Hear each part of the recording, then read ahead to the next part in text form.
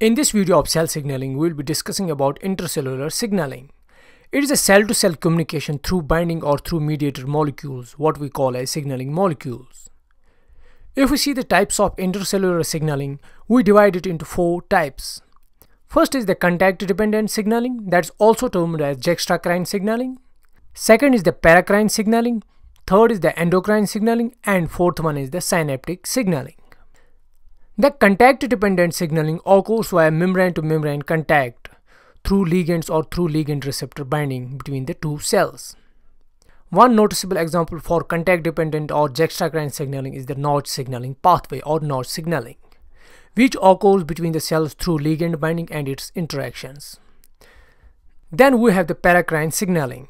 It is a cell-to-cell signaling in close proximity. One cell secretes a signaling molecule that is received by target cells via receptors to initiate the signaling. But it must be noted that the signaling molecules affects the target cells in close proximity only. This type of signaling is seen in neurotransmitter signaling. Then there is endocrine signaling. It is a signaling between cells over long distances. But this involves medium through which signaling molecules travel to the target site. The signaling molecules are mostly secreted by glands in the form of hormones, and this hormone or signaling molecule are then carried to target site through bloodstream. The example for this signaling is the hormones. And at last we have the synaptic signaling. It is a special type of paracrine signaling. But in this synaptic signaling, the signaling occurs between nerve cell or neuron to target cell. Now let's see these different types of signaling through diagrams and animations. First we have the contact-dependent signaling or Intracrine signaling. We know it occurs between the cells through contact. Here we see in this diagram that two cells adjacent to each other interact through ligands. On the signaling cell, we have the notch ligand, and on the target cell we have the DSL1 and jagged.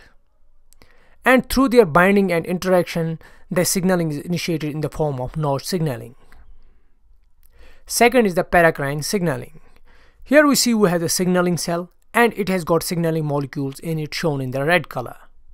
And nearby to it we have few other cells in close proximity with receptors as shown in the diagram.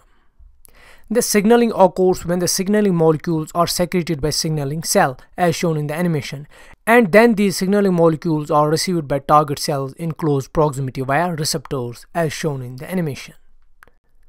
Now moving towards the endocrine signaling. Here we have the signaling cell that has signaling molecules in it in the form of hormones.